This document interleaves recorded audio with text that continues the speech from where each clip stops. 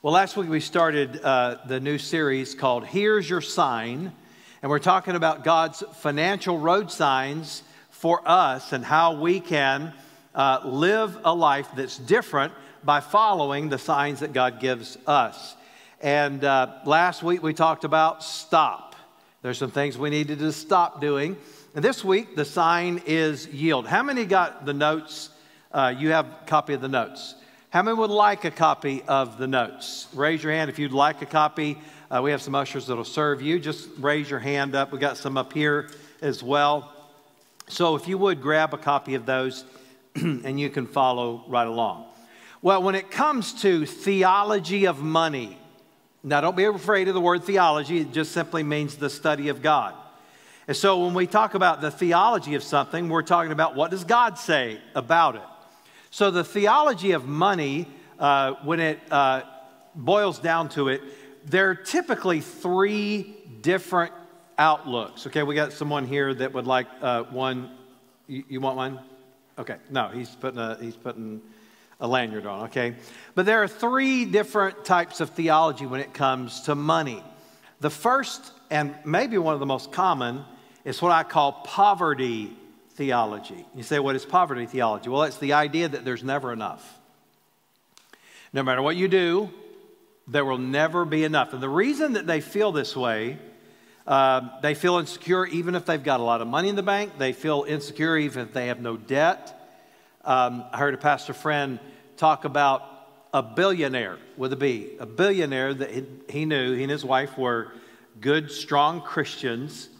And they were having a conversation with them, and they both talked about that one day, eventually, they would have enough money, they believed, that they wouldn't have to worry about anything. They were billionaires. And the point is, it's not about how much money you have in the bank. Poverty theology is this idea that there will never be enough, and even though you do believe that God provides, you just don't think He'll really provide for you.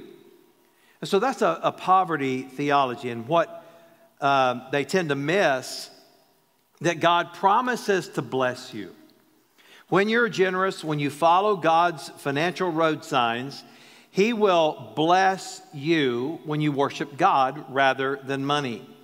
And these people that are under this poverty mentality, they tend to be negative, and they're dominated by their fear and their anxiety and their worries. Now, if you've ever worried about money, and let's be honest, all of us have.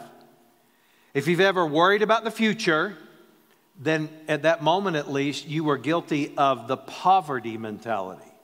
That God, even though He created everything, even though He owns everything, even though He promised to supply our need, we feel like maybe there will not be enough. So that's the poverty theology. Then there's what I call the prosperity theology. Now, what is prosperity theology? That is that God is indebted to you. That's in essence what prosperity theology is. This idea that if I'll give a little money, then God's going to give me 10 times back. It's kind of like putting in money into like a vending machine. I put in something and I get something out. I have an expectation of this. That is the prosperity theology. This group tends to overemphasize material blessings. And people that are guilty of the prosperity theology, they tend to see God as an ATM, and they oversimplify the meaning of blessing or prosperity. And as I told you last week, the word prosperity means that God is pushing you forward. So it's not just finances, it's not just in material things. Now, make no mistake, you cannot read Scripture and believe that the Bible is the Word of God, as I do and as we do here. Believe that the Bible is inspired, it is the inerrant Word of God. You cannot read Scripture and come away with any other conclusion than when you give, God will bless you. He says, Jesus Himself said, the measure that you use to give is going to be used to give back to you. So, in other words, God promises that He blesses us proportionally, and that He also blesses us greater than what we do. God promises to take care of us. He promises to rebuke the devourer for our sake. He promises in Psalms, David said, I've young and now I'm old, and I've never seen the righteous forsaken or his seed begging bread. In spite of all of these things, you can get the wrong view of prosperity. The idea that God, his primary way of blessing you is only financial in nature. And people in this category make no room for the theology of suffering. And I don't know if you have ever heard that term before, but the theology of suffering is that it is going to be inevitable that in some way or another, we're going to suffer. We're going to face difficulty. We're going to face problems. Now, the question is not, do I ever suffer? The question is God with you during your suffering? Does God promise to be with you and to help you and to bless you through it?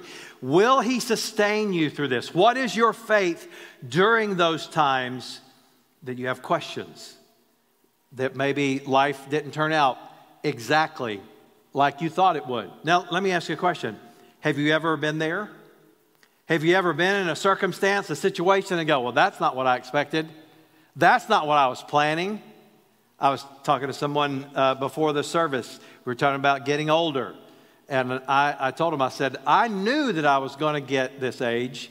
I just didn't expect it to get here so quickly. And no matter what it is that you go through, if you've been around long enough, you know that it is inevitable that suffering comes. That it is inevitable that problems come. Jesus said it was inevitable. But it's also true that God is with us. So the prosperity theology tends to overemphasize that if you are good with your finances, if you give, that you're never going to have any problems. And they don't technically say that there's never any problems, but they just emphasize that, you give, you're going to be rich. You give, you're going to get a new Cadillac. You give, well, God does promise to bless you. He does promise to take care of you. He does say that it's more blessed to give than to receive, but he does not promise you that you're going to win the lottery. He does not promise you that just because you give $10 that you're going to get $1,000 in return. He promises to bless you, but he does not promise to make you rich. And the truth is, as we're going to see today in the text we read, we all are rich. If we have a relationship with Jesus Christ, we are rich. So there's the poverty theology, there's the prosperity theology, and then the third thing is this is where we should live. It's what I call grace theology. And this is the premise of grace theology. I am indebted to God. I am indebted to God. Why? Because he is so good to me. He blesses me so much. Although I don't deserve it, that's what grace is. It's unmerited, unearned, undeserved kindness and favor from God. And the truth is, if you have become a follower of Jesus Christ, if you've put your faith in him, you have experienced his grace. You didn't earn it. There's no way you could be good enough. You cannot keep even all the 10 commandments. You can't even keep 10. Much less everything in life. You don't deserve it. I don't deserve it. But Jesus gives it to us freely anyway, and that is God's grace. And because of his grace, this is where we want to live. We want to recognize the blessings. We want to enjoy the blessings. We want to be thankful for the blessings, and then we want to live with contentment and purpose. Okay, let me just, that's a message in and of itself. Let me just kind of tell you how you should live in regard to your finances, in regard to all of life. You should recognize that God blesses you. Recognize it all the time. Be thankful for what God gives you and enjoy it. Did you know that it's okay for you to enjoy the blessings that God gives you? That's why he gives them. He doesn't do it so you'll feel guilty. Any moms in here? Don't raise your hand. I know there are moms in here, okay? How many moms have ever done this? My mom used to do this. If I didn't eat what was on my plate, which was rare because, I was like a human vacuum cleaner eating, and some of you have experienced that. You have to have 3 jobs in order to feed your kids, right? But how many of you moms have you ever done what my mom did? And like if I didn't finish something, well, there are starving children in India. They would be glad to eat this broccoli. And I'm like, yeah, why don't you go ahead and send it to them, Mom? They'd appreciate it, and so would I. God does not intend for you to feel guilty for his blessings. And sometimes as human beings, we do feel guilty. And you know why we feel guilty? Because we still believe in the merit system. Now, there are things that are good, meritorious system, okay? Young people, I would encourage you, learn these principles. When you work hard, you're going to have more opportunity. Work hard. Have a good attitude. Show up early. Be one that does extra. You'll be blessed, I promise you. In the culture that we live in now, you just do a little bit extra, you're going to shine. You're going to really shine, okay? So we're not saying that there is no place in life for merit, because there are some things you need to do with your job and so forth. But when it comes to God's grace, when it comes to our relationship with God, you can't earn it. It is overwhelming to know that you cannot do anything that makes God love you more. And on the flip side of that, and this is the kicker, this is the one that blows our mind, there's nothing you can do to make God love you less. You say, yeah, you don't know what I did this week. It doesn't matter. Well, it matters what we do. But when our relationship with God, we must understand he loves us, not because we deserve it, but because that's who he is. And he gives it freely. And so if I'm going to live in that grace, I've got to be thankful. I've got to make sure that I thank God for his blessings and then live with contentment and purpose. There is a reason that God blesses you. There are multiple reasons. He blesses us because that's who he is. He blesses us because he loves us. But do you know one of the main reasons that God blesses you? It's not so you can take, an extra vacation. Nothing wrong with vacation. Nothing wrong with taking 2 if you can, all right? I recommend it, all right? If you get the chance to take 2 vacations, do it, okay? But, and there's nothing wrong with it, but that's not the purpose of God's blessings in your life. Oh, yes, he wants to bless you. He wants to enjoy life. But listen, you were given a blessing to be a blessing. And that is grace theology, and that's where we want to live. Well, today, we're going to talk about yielding your money to God. Let me read to you from, in fact, one of my favorite passages of Scripture concerning material things and how we react to God and how we should yield this area of our life to God. 1 Timothy chapter 6, and we'll read verses 6 through 10, and then we'll skip down and read verses 17 to 19. And the Apostle Paul was writing a young preacher named Timothy. And here's what he said. But godliness with contentment is great gain. Have you ever noticed that when you have contentment in your life, you're much happier? I met a man one time, and he was not wealthy by any stretch of the imagination. He lived a very simple life. And he told me, his name was Mr. Scott. He said, he said, son, he called me son because he was much older than I, and he was talking to me, and he said, son, I may be the richest man in the world. I'm like, what? I'd been to his house. I knew that he wasn't the most wealthy man in the world. But he looked at me, he said, look, you know why I'm so rich? I said, why? He said, because there is nothing that I want. I have literally everything that I want. You know what that man experienced? Contentment. Contentment. But do you know you can be extremely wealthy and discontented with everything that you have? You got to just get $1 more. Godliness with contentment is great gain. It's better to live with contentment than with discontentment. He said, for we brought nothing into this world, and we cannot take anything out of the world. I've done many funerals in my life, and I've never seen a hearse with a U-Haul behind it. Because you don't get to take it with you, okay? But if we have food and clothing, with these we will be content. In other words, he's saying, focus on the blessings. Focus on the blessings. I doubt there's anybody in here that is starving to death. The truth is, most of us have too much to eat.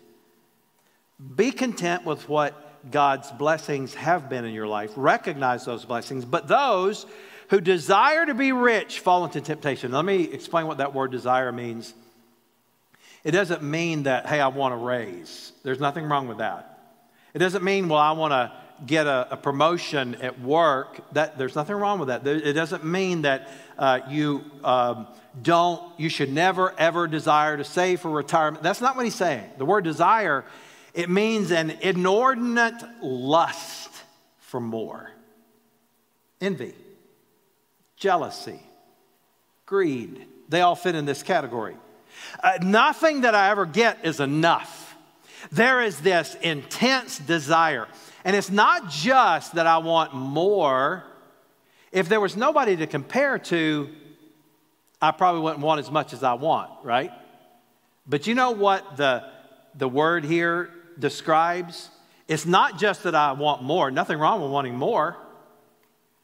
But for most of us, we want more than someone else. Oh, God, I don't want to be the wealthiest person in the world. I just want more money than her. God, I'm not saying you have to give me the most expensive car in the world, but I definitely want one better than he drives. Oh, God, I'm not saying that I have to live in a mansion, but please let me have a house bigger than theirs. This inordinate desire, it says those who desire to be rich fall into temptation, into a snare. He's saying that it's a trap. And the blessing that God has made available to us can also be a trap. And you must be aware of it. You got to yield to God. Otherwise, you'll fall into that trap. It says, into many senseless and harmful desires that plunge people into ruin and destruction. Have you ever noticed, maybe you've never noticed this, but I have as a pastor. I've seen so many people get caught up in this. They get saved, they start coming to church, and maybe they were broke when they started coming. God started blessing them. They started obeying financial principles. They're serving God. They're giving. They're just living a blessed life. And then all of a sudden, they start accumulating things, and they stop looking at Jesus, and they start looking at their things. And what happens? Well, before long, they stop going to church. Oh, it's not suddenly. You got so many trips a month and there's so much money. You got to go take this and do that. And please don't misunderstand. I'm not suggesting it's wrong for you to take a trip or go on vacation or go to the beach. But I am saying if we don't watch ourselves, what will happen to us is that we will be discontented because we don't realize that God freely gives us, it says here in this text. He freely gives us all things to enjoy. Now, let me ask you a question. Is the sunset any more beautiful in Hawaii than it is here? The answer is yes. All right, I'm just saying. I've been to Hawaii. Okay. No, my point is this. The things that God gives to us, we somehow think, well, I must spend all this money and be on the beach. I love the beach. Okay, I love it. Beautiful. But God gives everybody the ability to enjoy the sunset. Everybody. You can enjoy it right where you are. He gives us all things freely. And so he says, many people fall into these senseless and harmful desires that plunge people into ruin and destruction. I've seen people get ruined because of blessings. Isn't that amazing? They get ruined because God's blessing them. And then they start looking at the blessing rather than God. And the problem with when Jesus said you can't worship God and mammon, that was the Babylonian god of wealth. You know what the problem is? The problem is that when you want to worship the money, the stuff, the material things, what you're wanting is you're wanting what God gives, but you don't want God himself. You want the blessing, but you don't want the relationship. And what a terrible place to be in. If you're a parent, you know that would be horrible. If your child, all they wanted was your stuff, your property, your inheritance, but they never wanted to talk to you. They never wanted to come spend Sunday afternoon and eat a meal with you. They never wanted to see you at the holidays. They never wanted to talk to you on the phone. How horrible would that relationship be? You would be grossly disappointed. Why? Because all they want is your stuff. They don't want you. And this is what he's describing.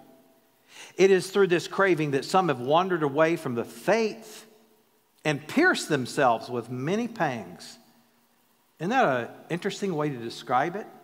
We get blessed. We start really getting blessed. We get some extra money. We get some extra stuff. And all of a sudden, once again, nothing wrong with being rich. I hope every one of you get to be multimillionaires. Am I right? Yeah, amen. All right, so you can say amen to that. But also what I hope for every one of you, listen closely, is that you always keep your eyes on God, not the stuff. Because it's not the stuff that makes you happy. It's not the stuff that fulfills you. You ever notice that you get something new, that before long the new smell wears off, the new feeling wears off, and then all of a sudden you're just like, I need a bigger house. This is not that big, right? Well, he says a lot of people pierce themselves. Spiritually speaking, they harm themselves. And as for the rich in this present age, and here's what he says to do. This is the antidote. By the way, if you make the average household income in this county, you're in the top 3% of the wealthiest people in the world. Did you know that? If you own a car, you're in the top 10% of the wealthiest people in the world. Did you know that our poor people are richer than most people in the world? And I realize that, if we're not careful, we'll live in a poverty mentality, and we'll live thinking that, God's not really blessed us, but he has. Yes, he has. He says, charge them not to be haughty, nor to set their hopes on the uncertainty of riches, but on God, who richly provides us with everything to enjoy. They are to do good, to be rich in good works, to be generous and ready to share, thus storing up treasure for themselves. Listen to this. You want God's treasure? By the way, God's treasure never gets old. It never runs out, never rusts, never decays. It is eternal. He says, storing up for themselves a good foundation for the future. Now, he's talking about spiritually here, but I believe also financially. When you are content and you manage your money God's way, guess what? You'll have a solid future. But he's really talking about your good works and your generosity. And he says, so that they may take hold of that which is truly life.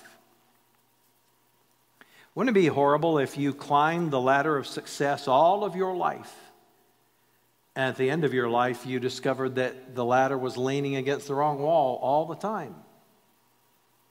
Like I said, I've done a lot of funerals in my life, but I'll be honest, I've never been by the bedside of a dying person, someone that didn't have very long to live. I have never, and I've been to, I don't even know how many, many. I've never once heard anybody say, man, I regret not spending more time at the office. Man, I regret that I didn't, get this stock. Man, I regret that I didn't have, you know what? That's not what they regret. You know what everyone focuses on at the end of their life? The important stuff. Their relationships, their family, their friends. And friend, you and I must learn that what you and I must do is yield our money to God. And that's really yielding our attitude to God. Okay? Now, I won't be as long giving you the points as I was reading that text, okay? But I wanted to give you a good foundation to understand what it's talking about. How do I yield my money to God? Number one, I must yield my perspective about money. You see, I've got to think biblically about money. I've got to see God as my source. When I start understanding that God is my source, I can get out of the poverty mentality, the poverty theology. I can get out of the prosperity theology, and I can get into the grace theology. And I can begin to see that God is my source. I've got to manage my attitude about money. I've got to foster contentment. Have you ever noticed that if you don't foster contentment, if you don't do it on purpose, you're likely not going to be content. There was a time in my life, and I'll just give this as an illustration. There was a time in my life when I was younger that I needed, and I use that word loosely, I needed a new car before my old one was paid off. Anybody ever been in that delusion? And I lived that way for a while. And I decided, you know what, I'm going to foster contentment. And I won't give you the whole story, but God blessed me a number of years ago with a very, very nice car. It was worth about almost $70,000, and I only paid $20,000 for it. And so God really, really blessed me. But I decided that I was going to be content. And I've driven that car now for 15 years. 15 years. This is my 15th year. Now, that didn't automatically happen. Now it's almost a point of pride. I've driven it this long. I'm going to see how long I can drive it. You know, you ever get there? A lot of times you're not there when you're a young person. As you get older, you're like, you know what? I don't want to pay for any other car. I'm going to keep on driving this one because it gets me from point A to point B. And the only reason I tell you that story is because you've got to learn to foster contentment. You may not need, I'm just going to say, you may not need to upgrade your phone before your contract runs out. I'm just saying, okay? The truth is, if we don't foster contentment, and I'm not against having new phones, but I am against wasting money. You see what I'm saying? And we've got to learn that we've got to yield our perspective to God. We've got to be thankful. We've got to recognize that money is temporary. At best, it's temporary. And we've got to see that true wealth is a relationship with God. That's the true wealth. And then we've got to break the yoke of covetousness, like I talked about earlier, and recognize the potential for distraction and pain. You ever heard the little phrase, be careful what you ask for because you might get it? Sometimes we think that we want something financially and maybe we don't really want it. Be careful what you ask for. You might get it. Before we started this church, I flew literally every week of my life. I flew all over the country and literally many other countries. Speaking, that's what I did. And so I was always looking for, you know, an upgrade on the airplane or looking to get earlier on a flight if I could. And I remember being in the Dallas airport, coming back to Atlanta, and my flight was like 5 or 6 hours later. And I was praying, oh God, please let me get on an earlier flight. There was a flight that was coming up in like 30 minutes. God, please let me get on that flight. Please, please let me get on that flight. And sure enough, God answered my prayer. And I got on that flight and I was like, yes. And I was seated in the very back of the plane. And I was very lucky because I had a seat on my right side and a seat on my left side. These were the only 2 seats left on the plane that were not occupied. And I was like, how blessed am I? I am so thankful that oh my goodness. You saw 2 people get on the plane. I'm not going to describe them in an unkind manner. I'll just say it this way. They had foundation, all right? Do you know what I mean when I say that?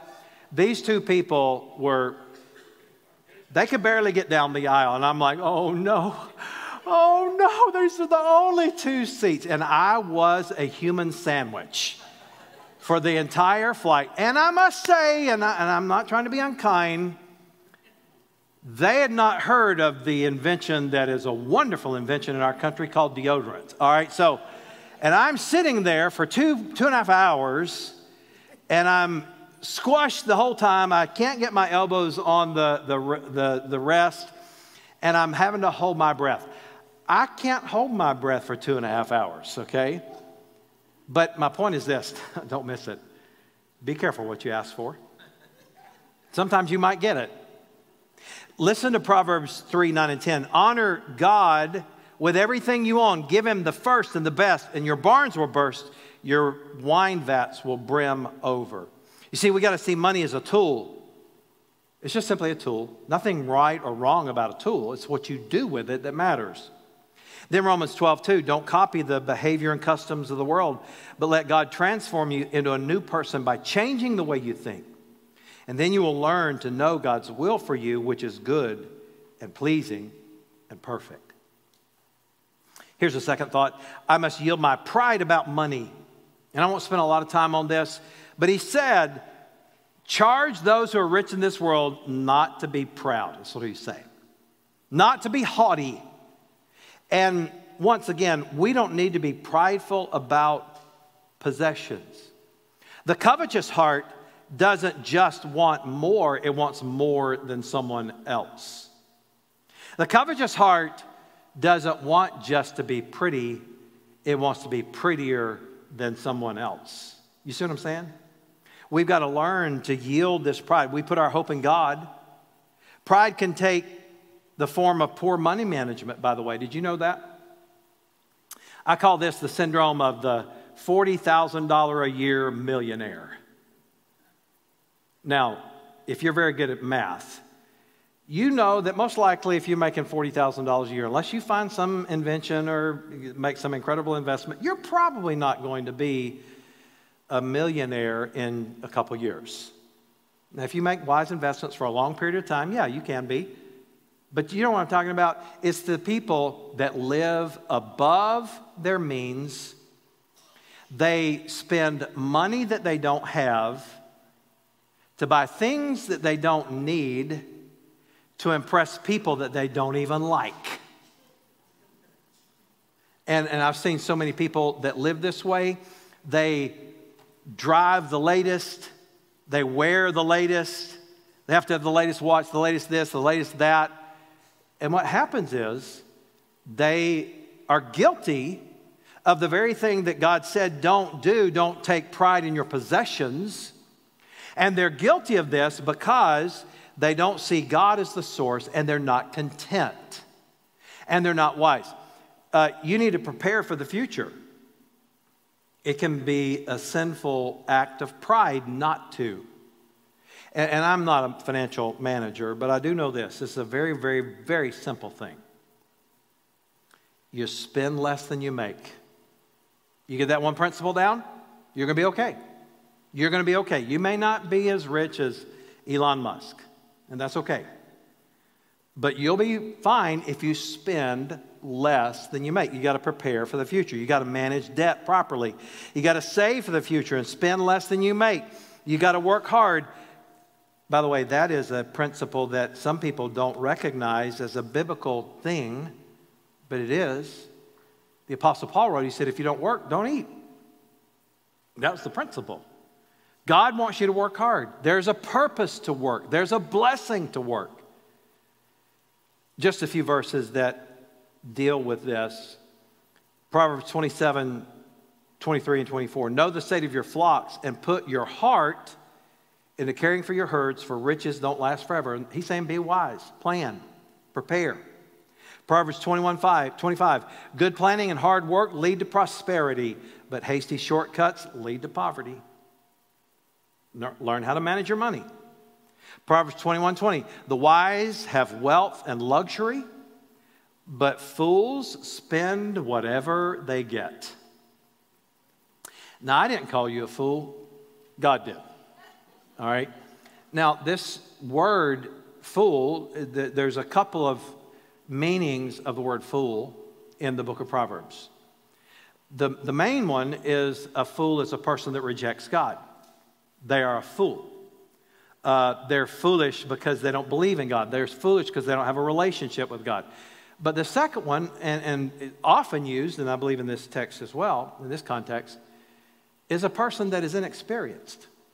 A fool, not because they're dumb, not because they're stupid, but because they don't have life experience yet. They're not aware. They've never done this. They're rookies.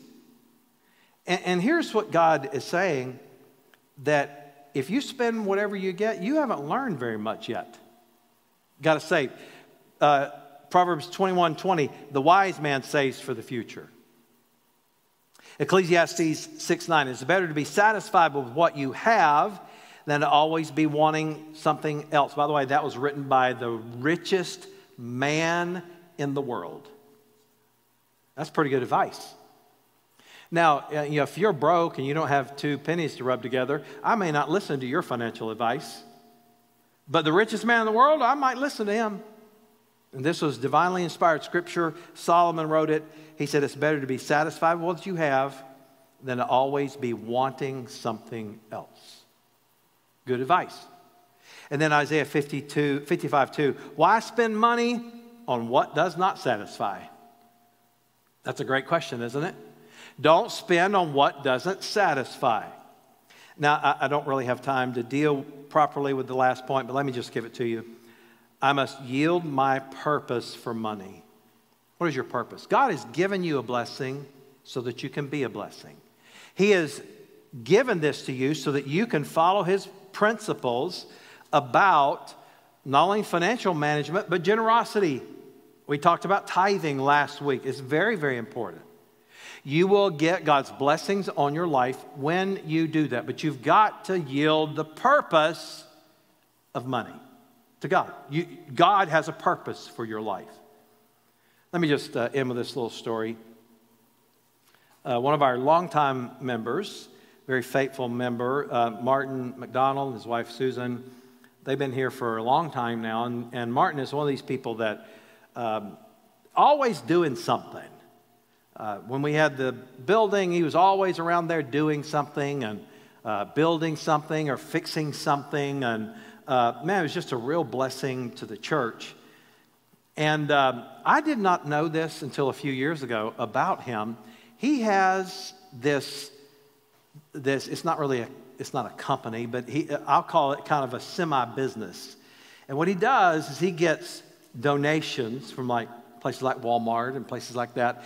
And for a while, he had lots and lots and lots of bicycles that he would get that had been donated. He would go fix them, and then he'd go give them as a gift to a child in need. And now he also takes stuff from Walmart or other places like that, not just there, but he'll get their stuff, and he'll take it and deliver it to single moms, to people in need, to people that need help and hope. And he does that. He doesn't toot his own horn. I'd ask him permission to share this story. I knew him for years before I knew that he did that. Now, what is my point of telling you that story? There's a way for you to be generous. There is a way for you to do good works. There is a way for you to be a blessing. I believe it begins with the tithe. You bring the tithe to the storehouse so that there can be food in my house, says the Lord of hosts.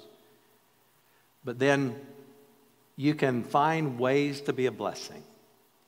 Not about having a lot of money. You don't have to be rich to be a blessing. You don't have to be a millionaire to help somebody else out.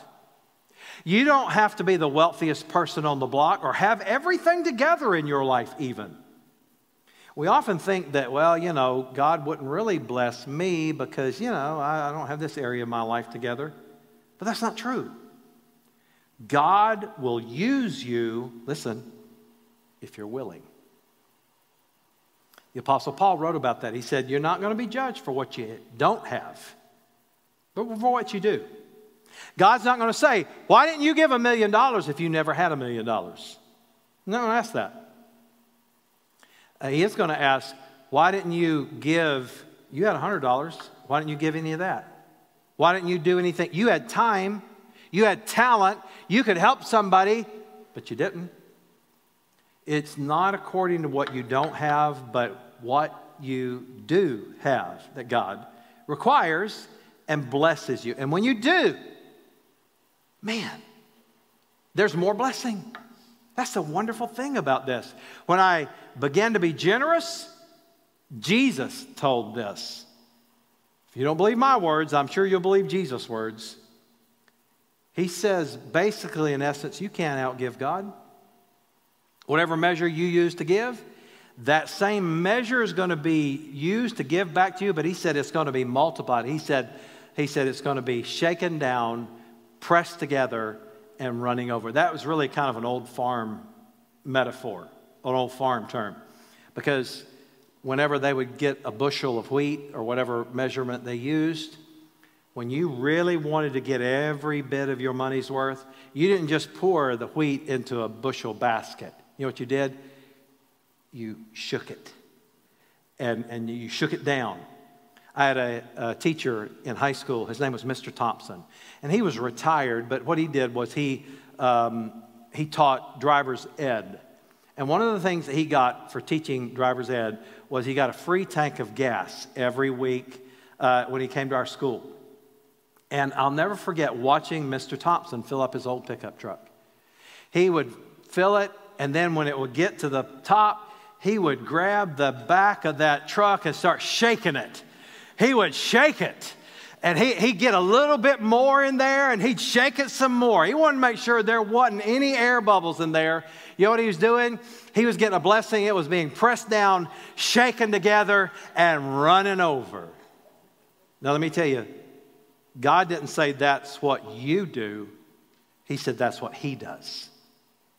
Whenever you learn these principles and you yield your attitude to God about money, you yield yourself to God, here's what God says: I'm going to bless you, and what I'm going to do is I'm going to grab that truck and I'm going to start shaking it. I'm going to make sure that there's no air bubbles left in it, and I'm going to give to you, pressed down, shaken together, and running over.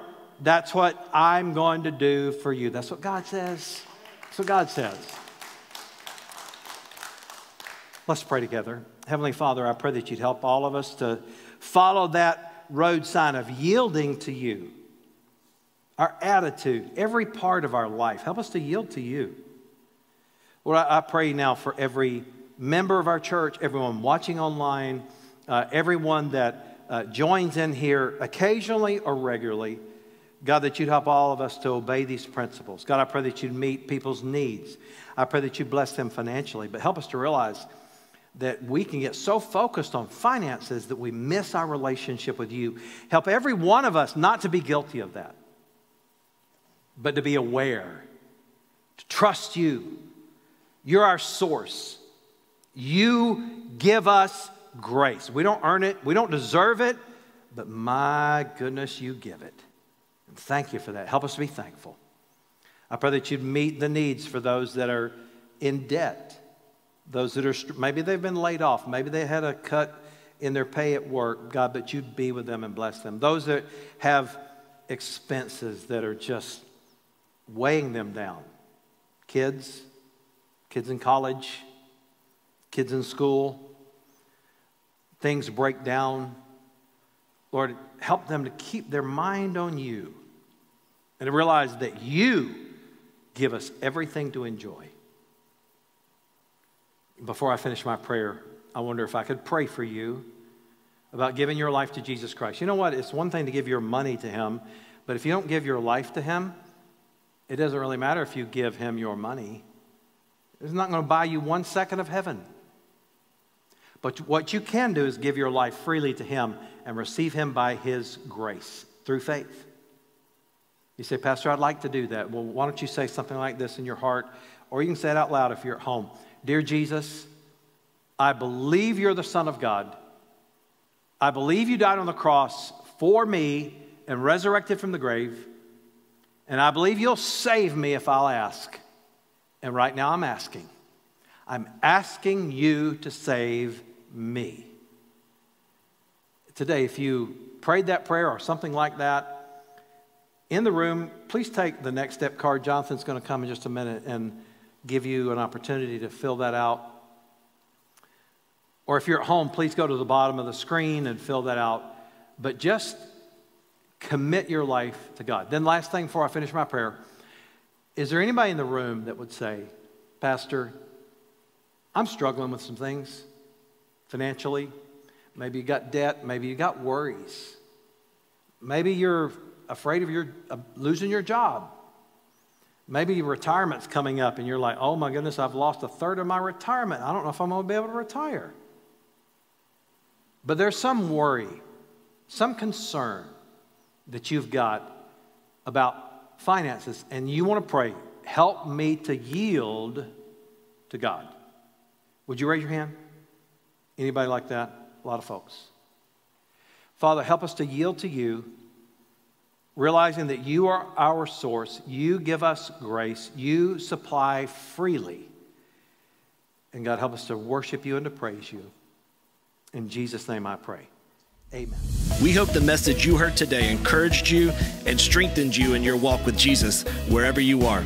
If you know of someone that could use today's message, be sure to share it with a friend and also hit the subscribe button so you don't miss a single message.